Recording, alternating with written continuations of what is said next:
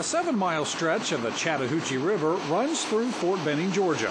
On this day, we were looking for alligators. They're no longer threatened, but the U.S. Fish and Wildlife Service has asked the states to monitor the reptiles to ensure their population remains stable. Once a year, Mark Thornton, a threatened and endangered species biologist, motors out to the Chattahoochee backwaters to count gators. We're going to go to one of the backwaters. It's a cypress, not a cypress, but a gum swamp, and lots of alligators up in there. It's real shallow, a lot of lily pads. The reptiles were threatened in the 1960s due to aggressive hunting and habitat destruction.